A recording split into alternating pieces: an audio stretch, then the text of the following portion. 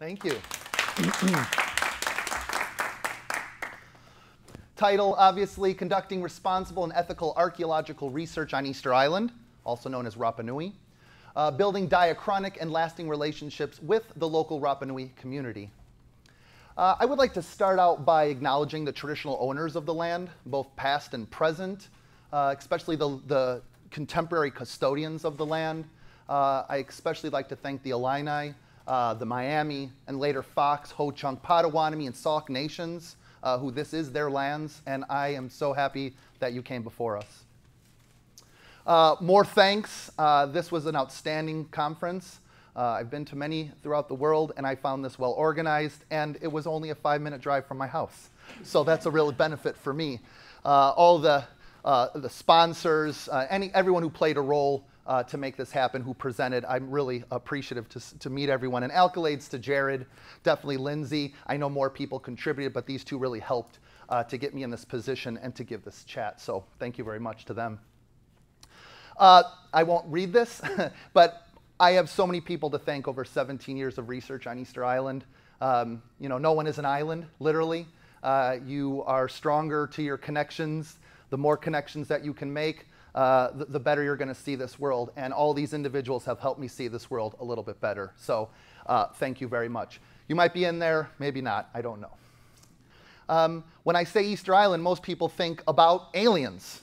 I get questions all the time like, so Dale, where's the crash site? Crash site? Yeah, the alien crash site. You know, the guys who crashed, landed, and made the statues. And I say, well, that's another chat in another room, probably on another History Channel show that I'm not part of. And we see this misinterpretation of the Easter Islanders for many years. Individuals that use small bits of data to make grand narratives, right? Even a study just came out about a week ago about an astrobiologist who simulated that aliens around the world would die, therefore we're going to die, because he used Easter Island as a case study, right? We've got other things, talking a little bit about Thor Heyerdahl, you know, a very important Norwegian individual who crossed the ocean believing that the Rapa Nui people came from South America, which we know true today that's not true, right? You might have seen the movie Mars Attacks, where they bowling ball down and kill all the Moai, right? So there's some of these things in the image. The one that really upsets me is the idea of dum dum want gum gum, right? If you ever see that movie Night at the Museum, for the Rapa Nui people, that's a little disrespectful, right? So we've got to always keep in mind what's funny and what's disrespectful. And I think we're crossing some lines there. I like the one up there, I was trapped by the things on Easter Island. Yeah, I've been trapped there for 17 years, and I don't think I'm leaving sometime soon. As I said, it's one of the most magical places in the world. One individual named Jared Diamond, we'll talk a little bit about today, he really had this idea that Easter Islanders collapsed, that they died, that they're extinct. I got a couple questions here. So how many people live on Easter Island? Well, a lot, almost 7,000. They're a living culture. So if there's one thing that you take away from this chat today, one thing, the Easter Island people are strong. They're vibrant. They're an amazing group of people to be around, and I'm happy to be able to do a lot of research with them. The latest census shows that we're at about, almost, as I said, 7,000, and all of these people are my friends and family, and I love one of them especially. But I think some of this mystery comes from its isolation, and people fabricating stories about the past. Basically, if we go from our conference almost 5,000 miles to the middle of the Pacific, we'll find Easter Island. We have Chile, who annexed it in 1888 and became its colonial owner till today. But the cultural connection is much more into Polynesia. And these are very proud Polynesian people. So that's one group we'll be talking about today, are proud Polynesians. And how do you integrate research? How do you have integrity when you deal with cultures that aren't your own? That's a really important thing, and I know some of the chats during this chat, during our conference, have talked about that. Now, Rapa Nui, though, is the end product of basically 65,000 years of history in the Pacific, of human history, okay? At the University of Queensland, where I'm finishing my work, a site was found just last year that dated back to 65,000 years that humans had made the push, early Pleistocene people, into Australia. So we know we have groups already 65,000. Then maybe around 3,000 to 4,000 years ago, a group in Taiwan called Lapita, they pushed their way through into the Pacific, further colonizing. But then it'd be the Polynesians, maybe 2,000 years ago, that make the push and colonize the famous triangle of New Zealand on the bottom, or Aotearoa, the long white cloud, Hawaii, which we all know in the news frequently from the volcano or the eruptions, and then Easter Island on the other side. French Polynesia, Tahiti, is seen sort of as the headway for the colonization of the Pacific, of Polynesia. So if you can imagine Tahiti's like an octopus, it's the head of the octopus, and all of the little islands are the tentacles. So Tahiti is going to be our head point. We do know that then from Rapa Nui, perhaps, they went to the mainland. They kept going. There they found the sweet potato, they introduced the chicken, and came back and really colonized the entire Pacific. So it's a really true adventure story.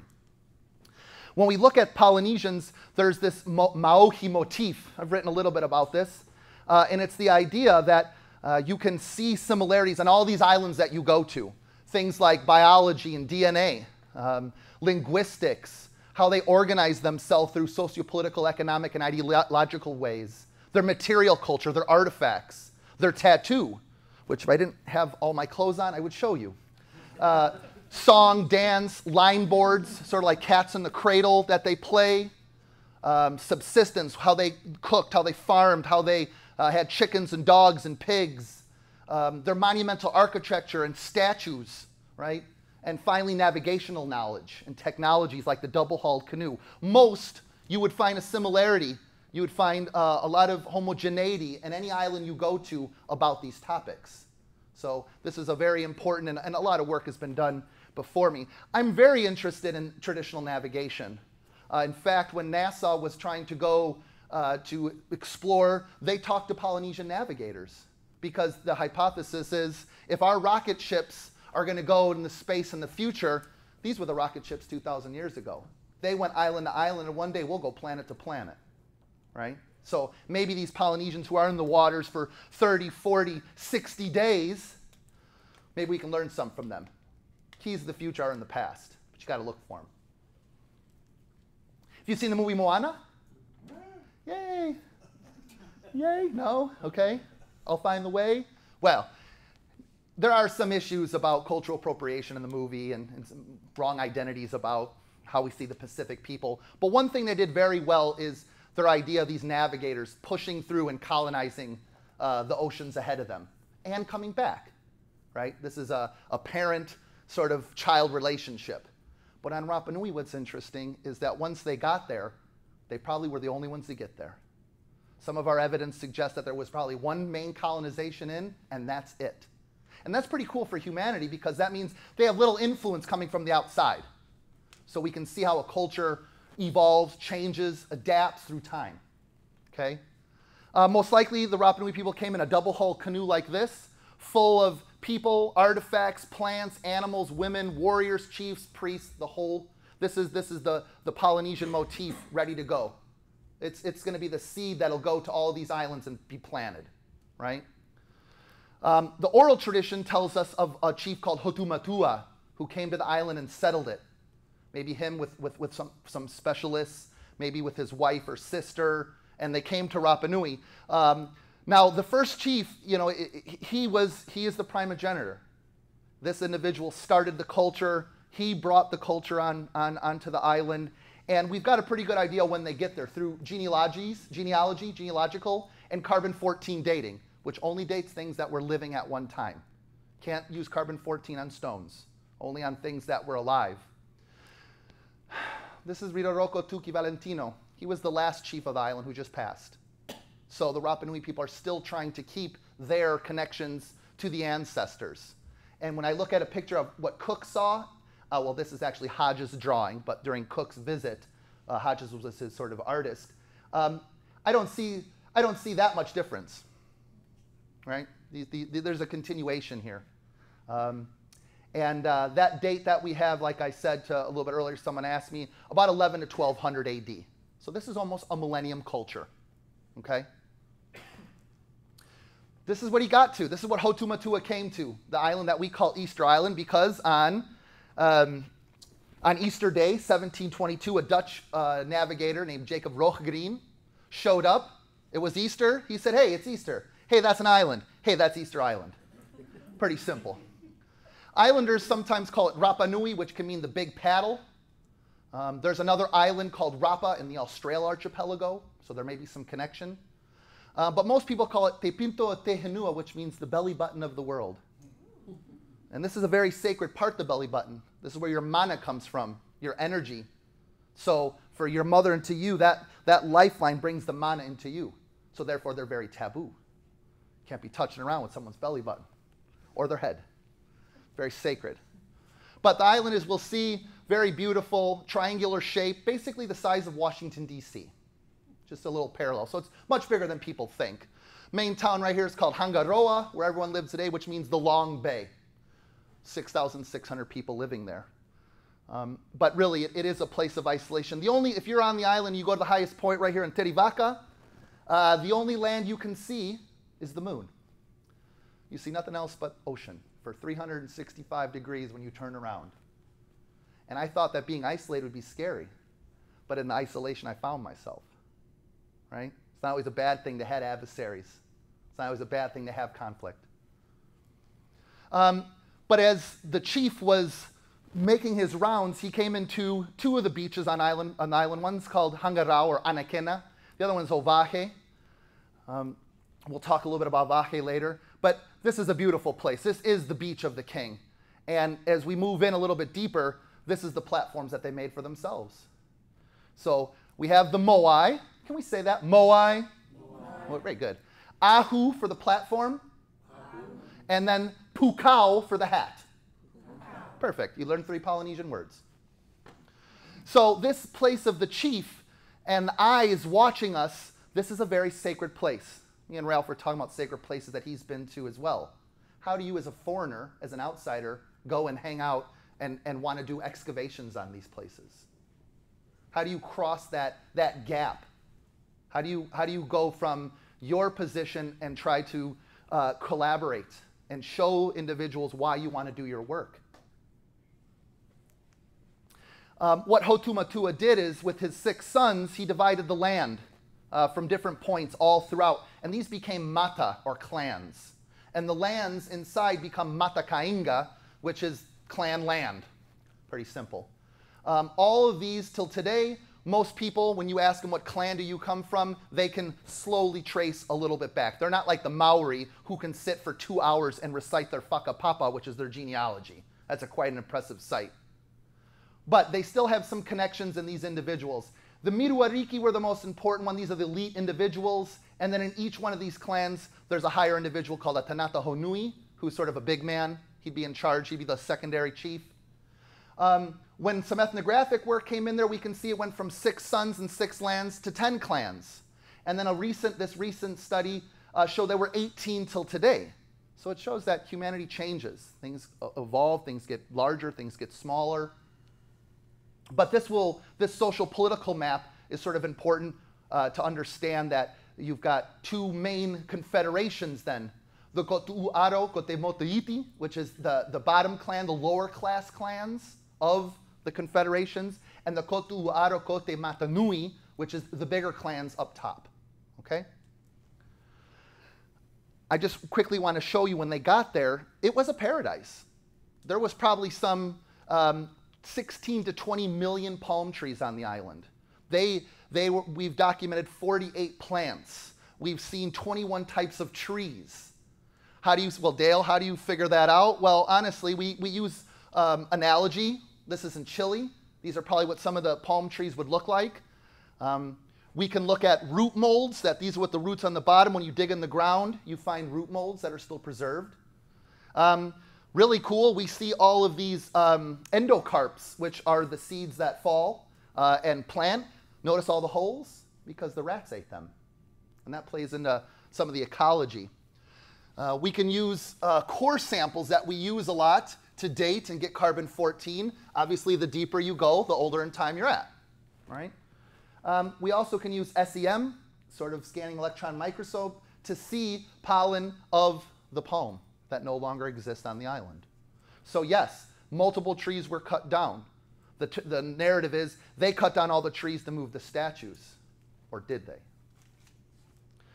Bird population. This was an amazing place for the diversity of birds. It was a launching place for the migration throughout the Pacific. We see about 31 birds in the past, but only 6 exist till today because they use them as a resource. Even the petroglyph record, these are petroglyphs found throughout the site, document a diversity of birds. And that probably was a great thing for them. They probably got there and just ate them till they were gone. Because we know the pig and the dog doesn't become important on Easter Island. Maybe it fell overboard. Maybe they ate it on the ship. But once they saw all these birds and the nests and the eggs, they were like, well, I care for pigs. Let's focus on the birds. But slowly but surely, they died. And then more modern introductions have come. So it's very biodiverse in the land of birds. Also, sea animals. These are some artifacts from the Field Museum in Chicago that I've worked with. Here are some seal bones, whale, seal. Again, petroglyph record on this side speaks of tons of different type of animals that they were hunting, eating. But some of the elite would have higher calls. The elite, we know, are eating things like dolphins, whales, turtles, right? These are upper class food sources because we don't find them outside the king's area because the king is controlling this resource. This is what he's using. Fish. Now, if you went to Fiji or Tahiti and you went snorkeling, you'd see maybe 900, 1,000 fish. Very biodiverse. In Rapa Nui, it's not that diverse in the ocean. Only 167 because we're a little farther south. We're south of the tropics. Therefore, we don't have a reef. There's no extended reef, so we don't have a lot of reef species. But of that number, almost 25% are endemic and exist nowhere else in the world. So it's a very important place if you're interested in a sort of evolution and understanding homogeneity versus heterogeneity. Coral as well. We have not huge coral heads. We have smaller heads that we look at and that they're there, along with a biodiversity of mollusks. But the reason why we don't have as many as you would see is because the water's colder, no protective reef. Therefore, we don't have all the elements that you need, like polyps, to make larger coral or to have larger shells like you do all throughout Tahiti. But the most important thing for me is the rocks. I love rocks. I love how rocks become artifacts. I love the whole process. And on Rapa Nui, we have a lot of rocks. These are all volcanic flows that have been documented, that then we do some of our analysis to understand what elements are inside these flows. And then can we identify them individually compared to other places? The island formed maybe 800,000 years ago. There was about 100 volcanic events all throughout. And these events created a diversity of rock types, and it really made it a Neolithic paradise. Neolithic only means after the domestication of crops and animals. They never had metallurgy. They didn't have beasts of burden. But they did have a lot of rocks to fulfill their materialism. And that definitely included the famous Moai statues. About 1,000 of them throughout the island, including inside the quarry still till today, to all the platforms around the island, the Ahu. Some of them are more famous. Some of them were named. They all had names in the past, but we only give them numbers now. We've lost a little of that oral tradition, but we know some of them till today. Tongariki, as we'll talk a little bit about, pretty dominant area. At one time, 30 statues were involved. A tsunami came in there in 1960 and threw them all away. Japanese company, a Chilean company, and a Polish team came in and restored it, making it the largest monument in the Pacific. But they also did other things with stone. Petroglyphs, as we were talking about, on flat papa stones. They're flat stones. Houses in Orongo. These are their ovens called umu because they cooked in the ground. They're Polynesians. We have gardens. This is called a manavai, where they would rock or dig and rock a structure and put inside banana, sweet potato, taro, marijuana. One-stop shopping, you know. Chicken houses. This is through a 3D scan of a chicken house. Because pigs and dogs don't make it, chicken becomes very important. And it becomes something that you want to protect. Water collectors called tajetas. This stone's a ceremonial stone called Tipito Tehenua. And it's amazing, too, that even their artifacts are of different materials. They're fish hooks, they're adzes to make their canoes and knives. And these are scrapers so I can sharpen my fish hook. Net weights, and then tokis, or adzes, which were used for anything to carve the statues to carving little figures. So in this first bit, I know I took a little more time. I wanted to flesh it out to give you a little bit of a background. But what I can conclude in this first thing is that prehistoric Rapa Nui was sociopolitically, economically, and ideologically controlled by the elite Rapa Nui, including chiefs, priests, and experts. I'm a political economist. I like using some of Marx's ideas in archaeology. It fits, it works. It gives us a theory is something used in archaeology quite frequently to give us frameworks to go from the known to the unknown. And this is one thing that we very much like to idea. So here we've got a chief, perhaps, you got a master here, a Maori. His name is Tanata Maori Anga Moai. He's the Moai master. Workers, someone overseeing blessing. And then here we have from a video game. A little screenshot from a video game of a Rapa Nui chief. But this is where I come in the story. So I graduated from the University of Manitoba in 2002. But in one of my classes with one of my most influential professors who taught me a lot about integrity and research, Dr. Jean-Luc Chilkiewicz, this little French man who spoke 5 or 6 languages, made us read an article about Jared Diamond called Easter's End. And it became this idea that Easter is cause célèbre for destruction, human overconsumption. That's what we are as human beings. We're made to eat and make babies and destroy the land. And he really got famous in his 2005 publication about collapse. He's an ornithologist. He's not an archaeologist. He's a synthesizer. He was on the island for maybe a couple months. I've been there for 17 years, and I still don't know what the hell's going on. So there is something about being your research integrity, and how long are you on the ground? How long do you have your feet on the ground for? Very important. So from there, I started my travels and started my life. I graduated from Wheaton-Warrenville South High School, which is literally down the road. I then was fortunate to be picked up in 2001 to go onto a field school with some individuals here in this group are some of the most important archaeologists in the Pacific at this moment. You got the individual, the cultural director of resources, Mara Mulrooney. You have an individual, Owen, who worked for JPAC, which was in charge of bringing fallen vets home. They'd go and excavate, bring vets home, especially in the Pacific, where we had our theater operations during World War II. From there, I've lived on the island multiple times. In 2003, I lived there 2 years when my son was first born, Hiranimo, with my ex-wife at the time. And that's where I really got into the culture, started to learn the language, started to be taught by the elders. That was really important. I guided, I taught, I did research, I even tour guided. I learned how to speak in front of people. And that's an important ability that we need to do more. So these conferences are important. 2008, I was finishing my master's. We were there for Tapati for 2 years, which is a 2-week festival. If you're ever going to go there in February, the first 2 weeks. Partay.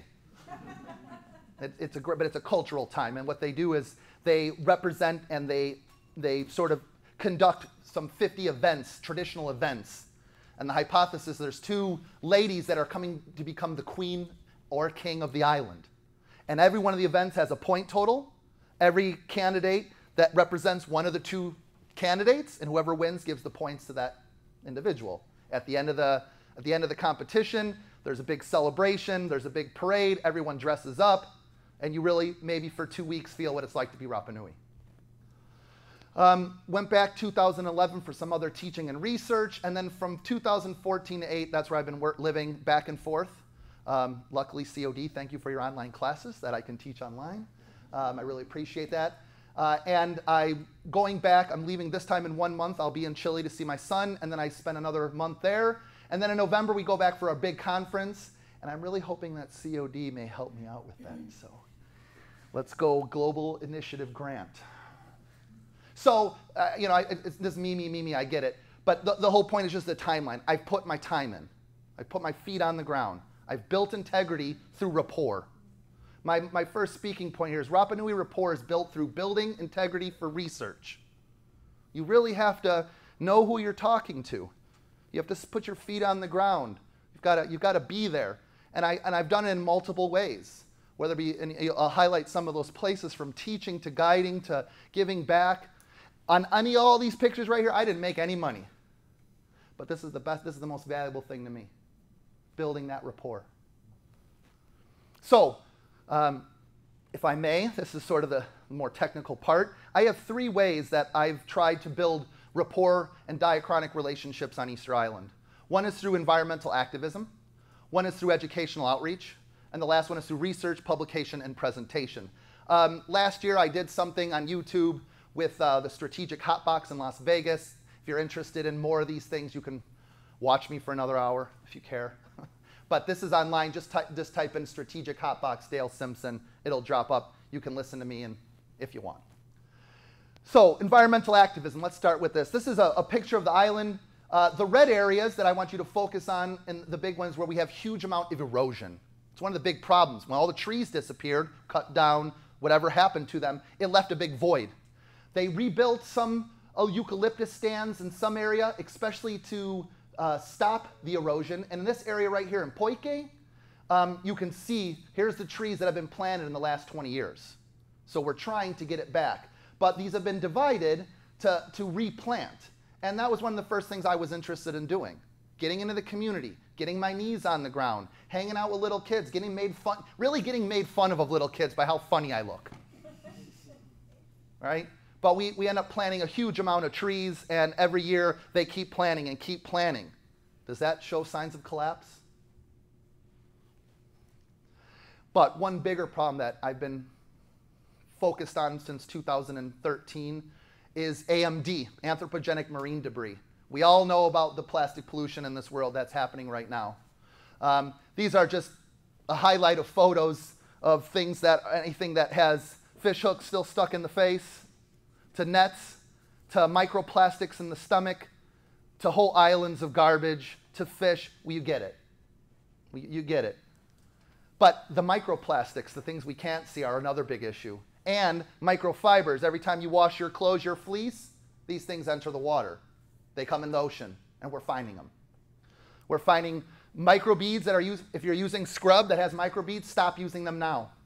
That stuff doesn't break down, enters the waterway, goes in the water. These pellets, these are basically the matrix that make all plastic products start as pellets. And sometimes boats go from one end of the Pacific to the other and they crash over. And all these pellets enter the water stream.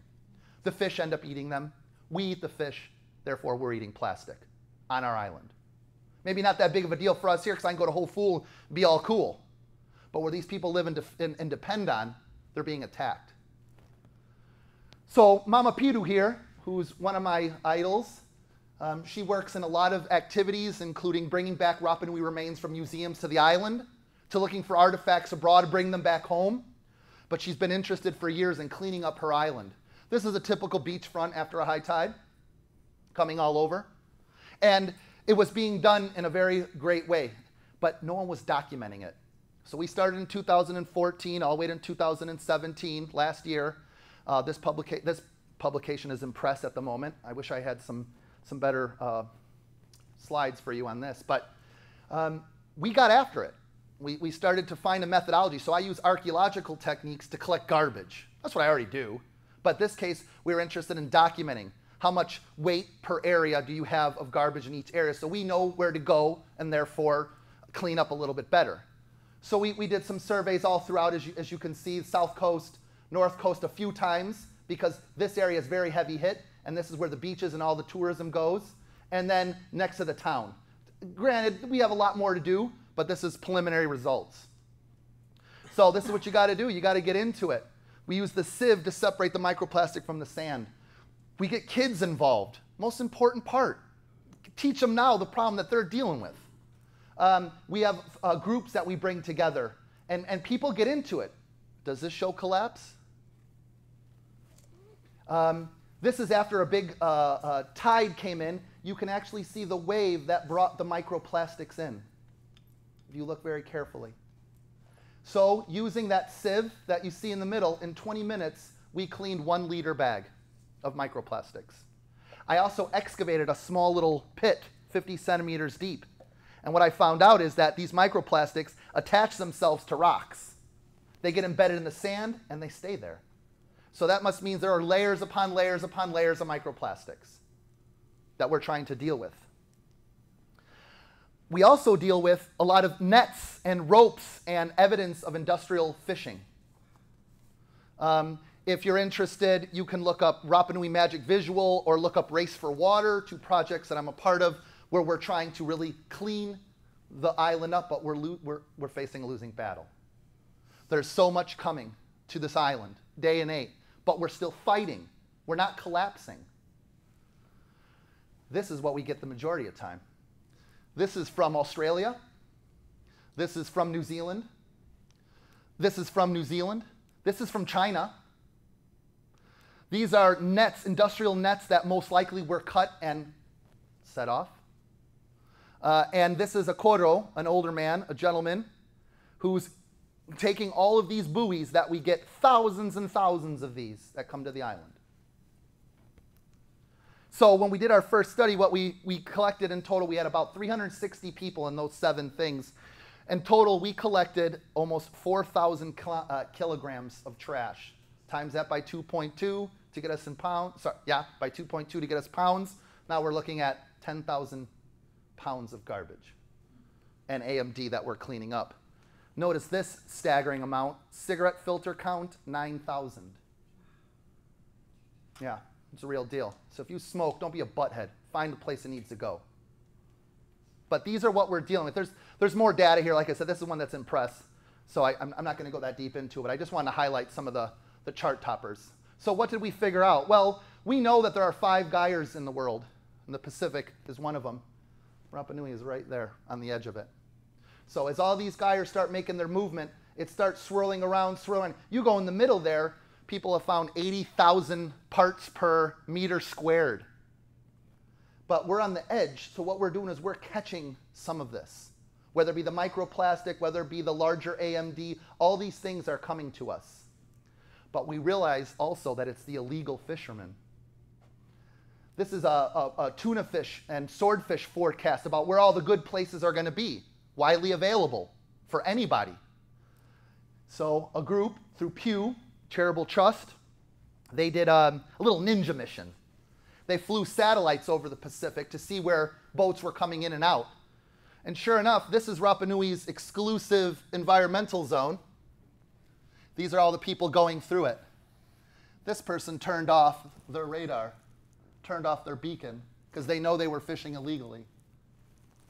So that is the reason why we're getting all of this material here, is because either it's being tossed overboard, it's being lost, so forth.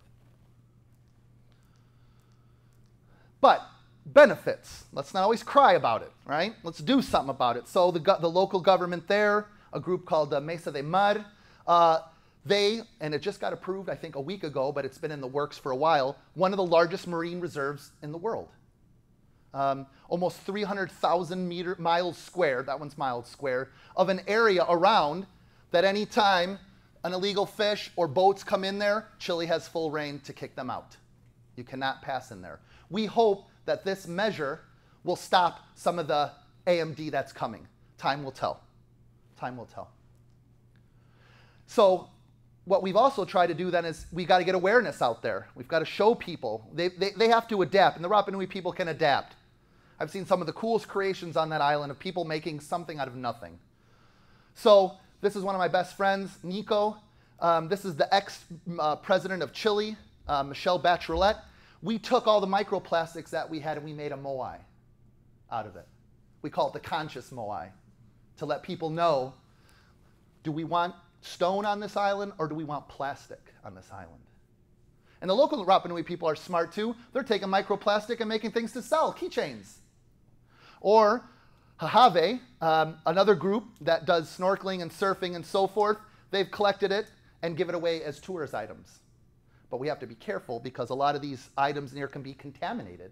These things are through the ocean for years. They can absorb chemicals.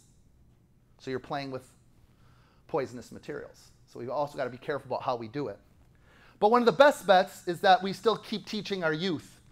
This was one box that we cleaned off from the beach of Oahe. And we use this in our educational stands, especially Nico with his group called Ka'ara. We put all our reports out there, and we let the kids separate and see. Be tactile, let them touch, let them realize what's there. And that educational idea really kept me moving. So I knew, okay, I got the environmental activism, that's one thing. Then I also want to do education. So I've been part of 3 excellent programs. And one of them is called Terevaca Archaeological Outreach, which is run by this gentleman right here, Brett Shepherdson. And this is its 15th year anniversary of teaching Rapa Nui youth archaeology, anthropology, geology, 3D scanning, non-renewable energy. We're putting our bets on these kids, as we all are. That's why we're here for. You've all put a bet on these kids. Well, we're doing the same thing there. We have rigorous theory and practice, where we have traditional classroom settings and lectures, and then we take that into the field. If you're interested, you can just go to terevaca.net. You can see some of our stuff, perhaps make a donation. But this is a really heartfelt program. Brett will be there this year. We'll both be there this year. And I think this year he's going to do a little more 3D scanning. So what we can do with 3D scanning, we can scan artifacts, and then we can give it to the students to measure, to map without damaging real collections. So they learn that process. Another one that I've had a little more connection with and started was a group called Manuiri, the messenger birds. And these are little messenger birds. And we do a similar technique. We do theory and practice. At 1 second, right, we have the traditional learning method that we're all doing. But if these 4 walls could actually talk, we can actually get beyond them and get people into the field. So I take them to my sites where I make them map and draw. She thought this was horrible. I thought it was outstanding. You're also giving confidence, building them up, right? This is our first graduating class. And I had said, let's all do a selfie. And they're like, no, you're too ugly to be in the selfie. I said, you're right, but let's do it anyways. So this was our first class that went down. If you're interested in speak Spanish, we've got a clip up there. You can just type in Manuiri Dale Simpson. You'll find it in there. And then the last bit of outreach that I do is working with the museum that I've been working with since 2001, multiple types of presentations, where again, we're using these models of getting them out of the classroom and teaching them in the land, letting them hold artifacts, going to quarries, going to sites.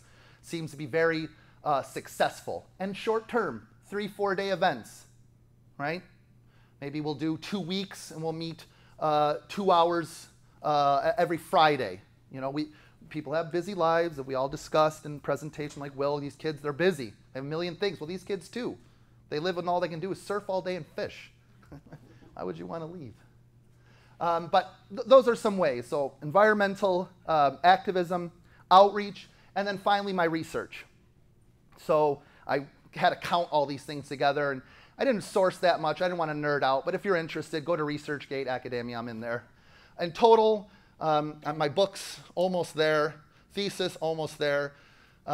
These are just publications about Rapa Nui and presentations. This is my 53rd presentation about Easter Island and my 26th presentation for my PhD.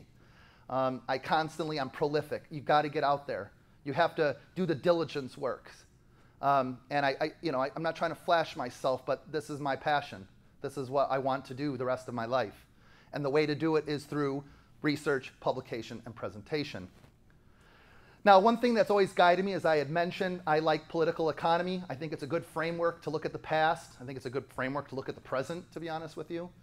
And what we find when we look at people like the Maori in New Zealand, or the Marquesans, or the Hawaiians, or the Tahitians, or the Samoans, is that Rapa Nui's ancient political economy is very similar to all these other chiefdoms.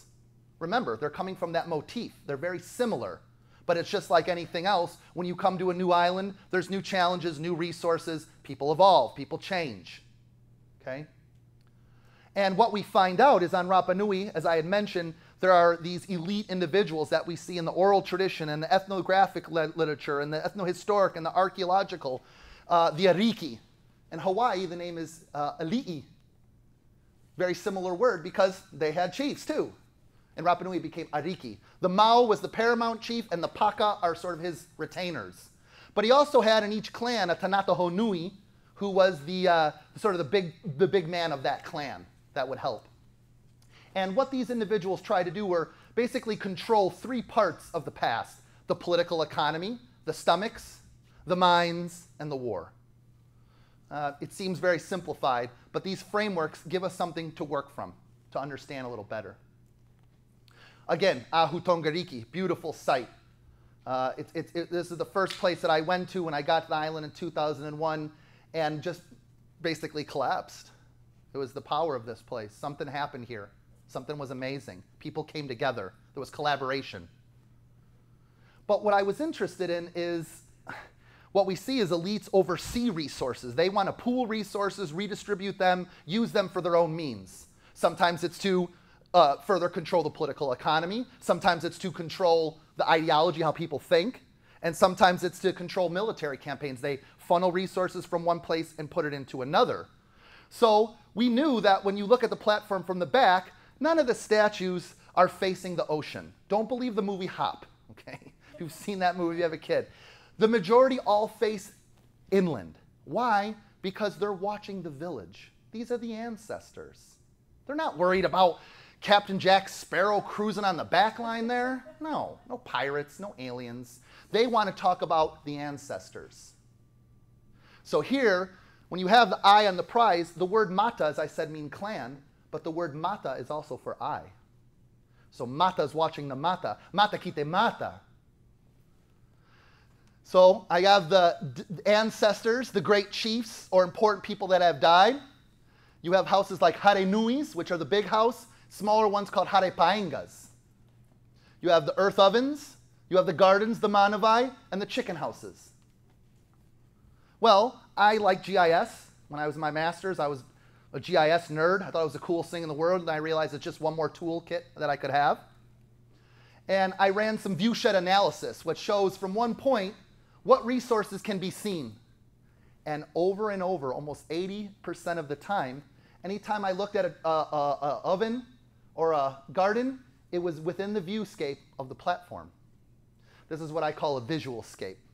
These individuals were controlling, not only remembering the elites who are looking at the elites, but the farther that you move away from the platform, that's where the poorer people live. Poor. It's like you go to a beach house, right? Richest people live closest to the beach. Other people live way in the beach and Airbnb somewhere. But here, over and over, we were seeing that these individuals planned it like this. So every morning that I got out of my house, or every morning that I had an oven, or I gathered sweet potato or banana, ancestors are watching me. Anytime that I wanted to plant, I wanted to make sure I had fertility. The living ancestors blessed it. The old ancestors blessed it. We have a similar situation here. We live under a panoptic. Just walking in this room, I must have seen 8 or 9 cameras. We live in this type of system every day. To me, this is the panoptic of the past, the eyes of the past. These are the eyes of the present, right? And you could have a whole discussion about the political economy of these type of things, but I won't nerd you out. So, graduated. I was overeducated and underappreciated. And I was looking for work. And luckily, I got a job at the Field Museum, which was outstanding. Almost 10 years ago today I started, to be honest. And I was in charge with the curator there, John Terrell, and the collections manager, Chris Phillip, and I was charged to make a web page called pacificanthropology.org. And in that we put on all of our, everything that we've done at the Field Museum, more so John Terrell's work, who's the most prolific Pacific anthropologist that lives, I think, in Illinois. Well, he lives in Wisconsin, but. But one thing I keened on was the Rapa Nui collection, right? I love Rapa Nui. I've been studying there. Why not find other places in the world that have collections? And one of them was there. And it was an amazing array of stuff because these were brought in by collectors even from the 1800s until the 1950s.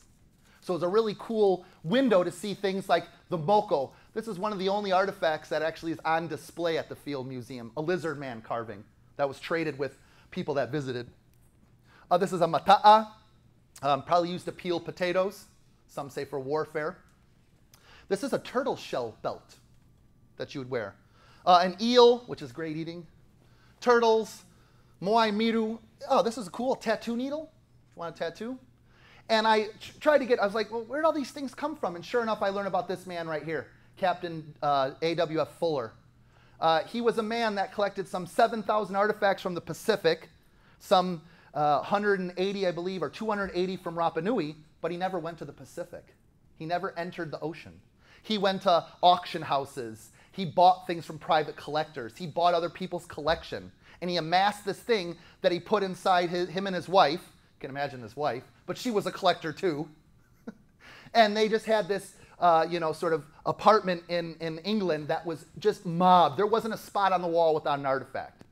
So he wanted to sell this collection, but he didn't trust the British Museum that much where he was living. And he ended up meeting a gentleman called Roland Force, who was at the Field Museum, the then curator. They bought the piece. Roland Force and his daughter, and his wife, excuse me, they published a book, very famous. If you want to read a cool book, check that out. But this guy's the connection. His name's Percy Edmonds. And Percy and Fuller were friends. Percy was the manager of the sheep herding company of the island during that time.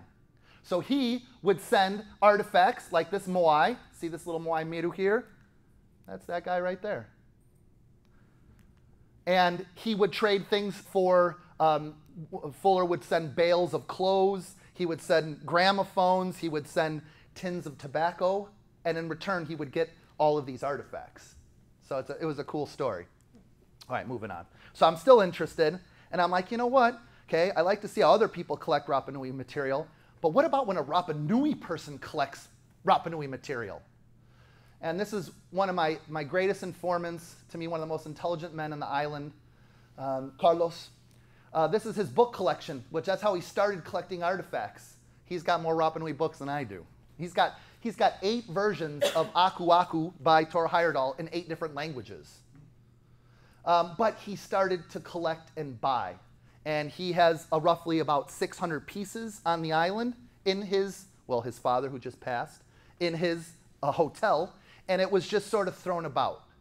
So we went in there over the summer, and we completely organized it. We documented it. We photographed it. And what I really learned is crossing that divide. We use terms in anthropology that come from linguistics. We use etic and emic as 2 terms. The etic is that scientific side, using deduction to understand something, top-down methodologies. Emic is more the local, the native perspective. And we both are seeing it differently. He's thinking about that oral tradition, and I'm thinking weight, measurement, matrix, cortex, geochem.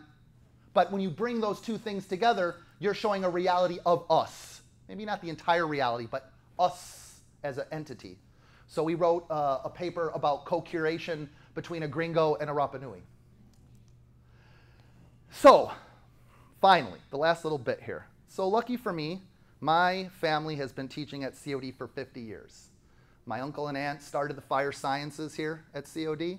My father taught heating and air conditioning for 13 years. And through a bit of nepotism, I was contracted in 2009. Jared, just let me highlight that for you. You saw the 67? Yeah, all right.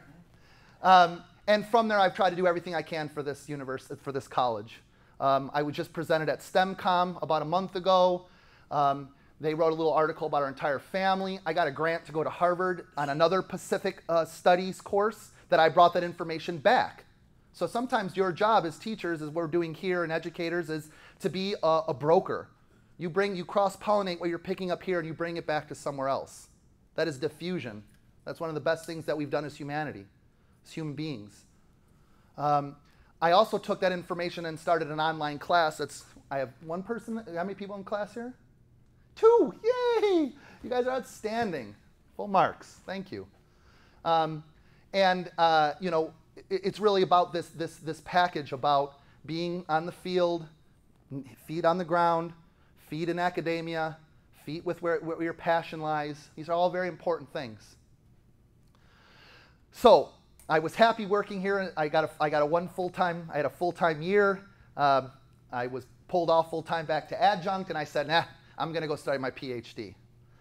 Why did I go study my PhD? I love it. I'm piled higher and deeper, but I love what I do. And it started with me being interested in stone tools and political economy, and I really got interested in then with these navigators, these Polynesian navigators, how were they being traced to see this movement? How were they able to make that movie Moana to see this movement of people? And One of the most important tools for Polynesians are these adzes. Adzes are four-sided compared to an axe that's two-sided. Well, if you were digging out a tree to make a double-hull canoe and you had an axe, you cut right through. But if you have a level plane that an adze has and you come onto, it's easier to chunk out your canoe. So, and what we found is that there were certain areas that rock was better than others, right? Geological paradise, there's different type of stone. And what we found is that these individuals are moving stone throughout. They're picking up, they're making their boats, they're bringing core materials with them, and they travel around. These were amazing navigators. And we can trace them because individuals like my advisor, Marshall Weiser right here at UQ, he's revolutionized how we can trace then the geochemistry of these stone tools from source to end product, okay? We've even identified, because when you work with some of these techniques, you have to drill into the artifact. So trying to convince a Rapa Nui people you want to drill inside of an artifact could be a little difficult. So we try to be less invasive as possible, but all we need really is 5 milligrams. That's smaller than your fingernail. So it is a viable means. We've got other techniques now that we're not being as abusive as you see, but this gives us the best science. And he's used these adzes, he's recreated some of the movement, and it's a great story. So simply, just really quick, just so we know what geochemistry is, it's exactly as it sounds, the chemistry of rocks. So this is an island, this is Easter Island, all the little undulations that you see are the volcanoes. Well, one of these volcanoes in particular right here, called Maunga Orito, makes obsidian, dragon glass, if you watch Game of Thrones. And from there, each one of these quarries have their own elemental properties. We look at major elements, trace elements, oxides. These are going to be our fingers, okay? From the fingers, I got to trace where these quarries are being used to make tools like adzes or the mata'a, right? These become my fingerprints. So really, I'm just a detective. I'm an archaeological detective. And my job is to see how it goes from source, how it goes to the finalized place, and then does it go, you know, sometimes I know all the sources now, but every once in a while you have an artifact that you don't know the source. But I know that this perpetrator exists. I got to figure out where he came from. My dad was a police officer. You'll get it. But at the end, this movement helps us talk about access, control, exchange, and use. We use different type of techniques. One is called PXRF, portable X-ray fluorescence. It was what I was using in that video. Compared to inductively coupled plasma mass spectrometry. Sometimes it's laser ablaze, sometimes it's oscillating. It's all nerdy stuff. But the point is, we can get at these elements. The PXRF is nice because it's portable. I can bring in the field with me. That's always nice. I don't have to be as destructive. I can get 31 elements, which works perfect with obsidian. It's a volcanic glass. But basalt is much more fine-grained. So what we have to do then is use a non-portable machine. That means I got to bring samples back, right? It's minimally destructive. I get about 57 elements, which are more for my comparison and statistical analysis. And I can also get at oxides, which help. Those are unique identifiers. Got to do your diligence work. You got to go through the record. You got to make sure. So when I did the literature review, I noticed all of the studies that have been done since 1974 until 2016, what they were analyzing, what's the sample size, what's the control, what methodology. And right away I found out not that much work has been done in basalt. What's going on there? Why isn't that being done considering how many features that we've seen, how many stone tools that we've seen? Why isn't anyone analyzing basalt? So that was going to be my PhD. I said, yes, let's talk about interaction and let's talk about political economies using the movement of basalt tools, and that became my research question. What does the movement of Rapa Nui's basalt artifacts, as traced geochemically from geological sources to archaeological location, tell us about patterns of pre-contact social interaction and the island's proposed collapse? That was the heart of the research. But to be able to do this work, I had to get permits. I had to sit for 4 months while they waited and deliberated to see if they were going to give me this work. It was a heartbreak. I didn't have any nails. I must have lost 30 pounds because this was my whole life on the line, that they could say no. And what I found out is there were so many people I had to talk to. The museum, the Natural Heritage Council, the secretary of the Heritage Council, the Development Council, the Indigenous Council, the Park Council, the Parliament, the tourism, the tourism chamber, the aeronautic, because we flew drones, the public. Now I've got to deal with 2 new groups that have come on the island through its political changes that I didn't have to worry about when I got my original permits. So you're dealing with complex political discussions, social discussions. But in the end, I got my permits, and it was great. But I learned a few things in this process of talking with my folks. What was the term you used about listening? Potency. Potency of listening. I thought that was an outstanding point in the gentleman's chat. And I had to be very I had to not say 8 words when 4 will do, but listen to 800 words. And what I really found out is that being transparent really helped me. But at first, they would yell, "Caojo, caojo gringo, get off my land." And you're like, that's pretty serious, okay? How do we do this? How do we deal with this? Well, you got to ask those who, what, why, where, when, how questions, right? You got to figure out what they want. And my lesson there was I had to be very ostensible and adaptable as possible. I had to listen to and understand critiques masked as support. And I had to follow state and local entities. While this is a problem, and I show you this because Chile and the Rapa Nui state, it's a political mess at times. This was a toma, that it's called, where the Rapa Nui people tried to take over land, and the Chileno Carabineros and the Gope, which is like their SWAT or whatever, they end up shooting rubber pellets at people and landing. These are people on their own land being attacked by the colonial government. What do they see me? Another gringo. So I'm sort of linked in here, but I'm a little bit different because I'm doing the environmental activism. I'm doing the outreach. I also felt like I was in an archaeological PR mission. I'd make sure that I got on the radio. I got on TV. I gave presentations to the community. I still do that. I give back because that's the best way to keep the transparency, to let them see your integrity. And that's a very important part. I also walked, biked, drove from house to house, campsite to campsite, and fire pit to fire pit to plead my case as to why another gringo should be able to conduct more field research, remove sacred and valuable material culture off the island to the other side of the Pacific, and use destructive methodologies to geochemically analyze archaeological and geological material. It's not that easy. What I end up finding out is the backlash. There was a huge backlash from other archaeologists who didn't do the diligence work, who didn't give back to the community, who took so much information, artifacts and samples, and they give little back. This was multiple informants telling me the same thing. So there it is. There's that listening thing. Okay, something's wrong. I also found out that they didn't like how short people stayed on the island. Researchers get there for 2 weeks, they come in, then they take off, and then they don't come back for another year. So it's about putting your feet on the ground, being there for a while, putting the time in.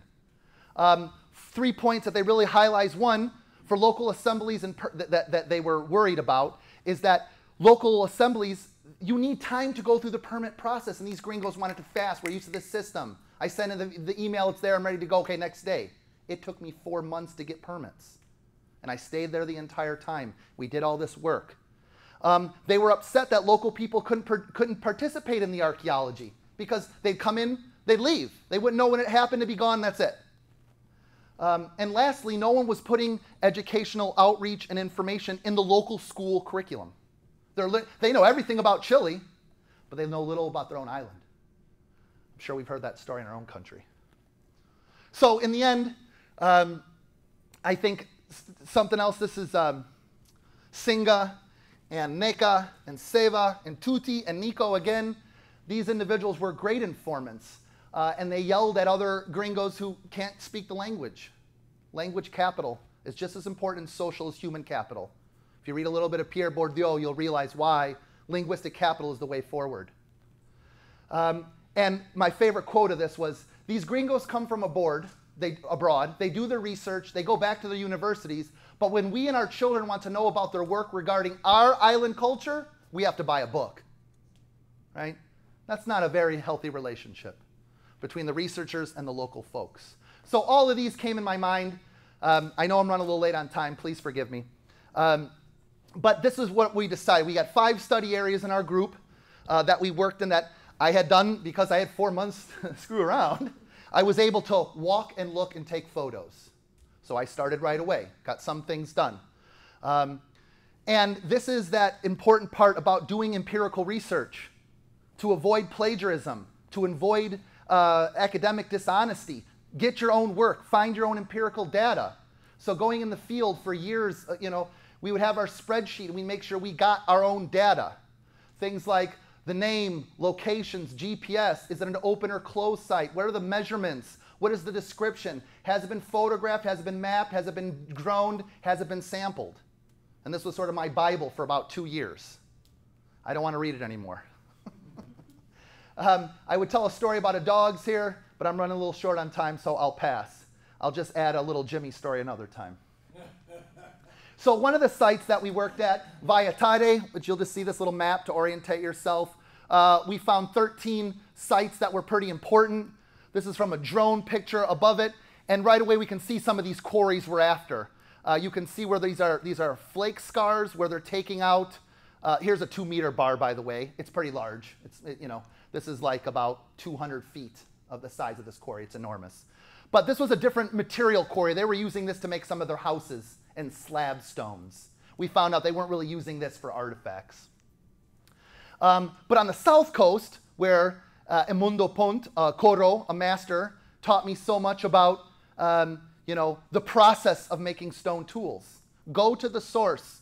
There was an article written saying, where have all the Coro gone? Which means they're dying. Get the information while we can now. So he took me in the field and showed me how he makes his fish hooks. I felt like someone was giving me 800-year-old knowledge. It was really impactful for my life. And every time I go there, I bring him a gift. But inside there, I found that they were making mines. They were actually digging into the earth. So this is the run. You can see all these little mine structures. They found one specific piece of basalt that they were after, and instead of going from the top in, they went into the earth. And they mined this area from here. There's another 2-meter stick, just to get the idea, 6 foot. That's a room you could live in. This is all debitage, which is the process of making stone tools, the after product. And there's also material that you can use, like poro stones, which are beach-rounded stones that you can use. You have material pigment called kiea to paint yourself. So in short, this was a very important place. Had another site in a quebrada, in a little broken area, but this was the mother lode. I found an area called, we named it Putoki Toki, after an individual who died, who called it that, and we found 42 sites in one area. One of them, and again, I'm just spitballing this, but this is a huge area. There's the other 2-meter stick right there. These little things right here are called puku. This is an outcrop. This is what they're after, very fine-grained basalt. Most likely this puku extended all the way to here, but they excavated all of this. In this site alone, we've hypothesized they probably pulled out 10,000 stone tools out of one site, out of 42. But this is the largest on the island. So there's my fingers. I know where all the fingers are at. I end up pulling 290 samples. We analyzed 117. We thought that was a good sample size. We basically, when we calculated how much area was used in these 5 areas, was about 11,000, almost 12,000 meters squared of basalt area, which basically equals 2 football fields. So when we think about the statue and how big it is to transport carve, this is 2 football fields. One quarry could be as much as the entire DuPage end zone. So now I got my fingers. I got to figure out where the fingerprint is. This is my son. Oh, your summer vacation, is it? Oh, good, you're coming to work. So he came to the island, and we were able to go inside the museum's collection. These are all the archaeologists that have put something in that collection. And I had to write letters of support to make sure, is it okay? Is the integrity there? Do you trust me to use your artifacts and not be in the paper? There's a big disjunct between using someone's data and including them on the paper. You know, it is very expensive to do archaeological work. There's money, time, there's a lot of investment here. So I had to keep my friends close, my enemies closer. and write everyone and say, can I have access? Can I access? I wrote 11 letters. I got 11 yeses. So my integrity was intact. I knew I was doing the right thing. I also worked with Joanne Van Tilburg, and that's why I had to ditch out of the conference a little early yesterday, because we finally got another article being published end of this month, and that's through the Easter Island Statue Project and the Rapa Nui Geochemical Project. This is her excavation of a moai inside the quarry where they are carved. This is a 15-meter excavation. Inside there, we found some, or they did, this excavation I was not a part of, they found close to 2,000 stone tools next to one statue. So, because we have a temporal control with all the individual levels and we know where the stone tools are coming from, now I can talk about time. But we also got carbon-14 dating, which really much helps us see that time a little better. So now I have my fingers. Got the fingerprints. Got my fingers, got my fingerprints now. Red boxes being the sources. I got my artifacts, and I sampled the entire island. I try to find places all throughout, inside the upper class clans, inside the lower class clans, inside different clans, just to have a better sampling strategy. But, as you know, I got the permits. I had to take them to Brisbane and then to Chicago, where they were actually analyzed. So I had to just cruise Rapa Nui, Tahiti, New Zealand, Brisbane, Chicago to analyze, back to Santiago and to Rapa Nui. I had that thing at about 49.9 pounds. And then the other 80 pounds, I really appreciate Land Chile and Air Tahiti Nui for granting me to take these for free. But what was crazy is when I got in New Zealand, because they're Maori, they wanted to see every artifact. I was in customs for half a day. They said, I want to see these beauties. And they opened every single one up. They didn't have to do that. I'm not doing anything wrong. So we did some 3D scanning in Tahiti and on Rapa Nui. And now we're making these that we're going to give to little kids in toy packages. So they can play. Why do they play with a horse from Chile when they can play for an artifact from their own island? This is what my table looked like, trying to organize between geology and archaeology, fingers and fingerprints. We took high-res photos as well, so we can get good details through Martina Magasin. If you need a headshot or anything, she's really great, but she does a good job with artifacts too. And then we analyze at the field. Yeah, that's my dad. That's Big D. He was a cop, but then he worked at Fermilab as a cryogenic engineer for 10 years. You know, when I worked with him, the only thing that I learned was how to hold a flashlight and get yelled at. So when he started to work for me, it was the best opportunity to get back at him. So I got him on the PXRF. He helped with some of the sampling. We were taking our notes. We went from this sample to these samples. Smaller, getting it smaller. We put everything online. Share our data. Data sharing is important. Anyone that does PXRF, here's their data. They can compare what we have. We put a photo, put a map, so they know where we're coming from. You got to collaborate. You have to work with other people. So I really thank Lore and the Field Museum, because as my boss says, I'm an archaeologist, not a geochemist. I've got to work with other people. You've got to collaborate. You've got to fill the gaps. So I really appreciate Lore. This is what really a geochemist does, looking at Excel all day. That's a funny joke. But anyways, so gathering your empirical data, this is what it looks like. This is archaeology, folks, really. If you want to be an archaeologist, no stats. Figure out stats as soon as you can, because we have to look at things and count and so forth.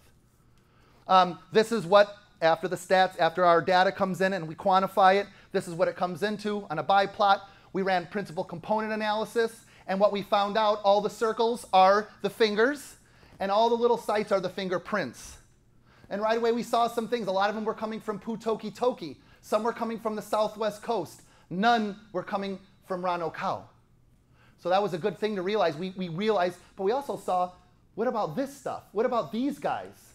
Well, these are quarries I haven't found yet. So the research continues. Research never ends. You only answer a question to get 4 more questions. So what it comes down to visualization is, here's all the movement. The majority, almost 90% of all of Rapa Nui's basalt tools came from one place. They were being moved from these 2 quarries all throughout. We did see that the southwest coast, we do see some sites that had it, and most likely this is more of a kinship or regional network. This one is probably a larger chiefdom network. And it's interesting. I got 2 more slides. Sorry. So what's interesting is that when you look at these stone tools, they're found from one place but distributed everywhere. Same thing with the statues. They're from one quarry, they're found everywhere. The pukao, from one place, found everywhere. The obsidian, one place, found everywhere. This is communal use. So although the chiefs are controlling certain stuff, they're letting other stuff go. So I'll just start with this one. I'll end with this. So what I found out in short is that these elite, although they have control, they're very much controlling living species. They're using their mana, they're using their energy to control how things grow, make sure the fish come in. But the stone, it's not living. It doesn't have mana. Stone could be used by anybody, therefore it's communal. So this is it. So protection for the future. So this is just a Facebook thread. This is a lawyer on the island who's married to a Rapa Nui man who's on the Koraipa conference or council. And I just wrote, hey, oi, you're awesome. Thank you so much. This is great. Thank you for everything. Thank you so much. Pokey is his name. You've helped me so much. I'll never forget you. A lot of mana and love to you guys. And he writes back, for your expedition, we've put Putoki Toki inside the park. That means it'll be protected forever. I'd like to dedicate this presentation to Hotumatua Pate and Josie, and I'd be happy to take any questions. Thank you.